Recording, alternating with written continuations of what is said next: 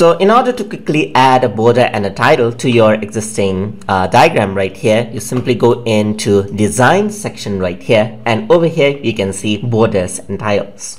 So what you can do is you can simply expand this out, and over here you can see that there are different options that you can choose from. So let's say I'm going to choose one of the options right here. Let me just click this, and you can see that the border and title has been applied right here. You can also go over here, add in different backgrounds according to what you want. So like let's say for example this, and you immediately got an interesting design.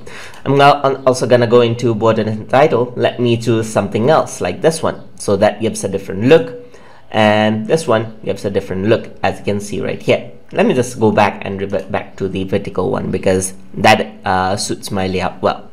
So now in order to change this out, you actually go into the background page. So what it actually did was, once you selected the borders and titles, it added in a background piece. So in order to change something, you have to go into background piece right here.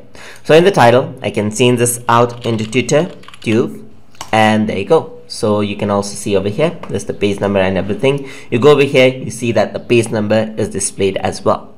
And if you want to change the overall theme, you can simply go into design and choose the themes right here, and everything else changes, as you can see, and the looks are quite okay. So you can go over here, choose different options right here. You can expand this out, choose different options for different types of looks right there. So that is how you can work with borders and titles inside of Microsoft Visio. Hope you guys learned something as always, and as always, please like, comment, share and subscribe.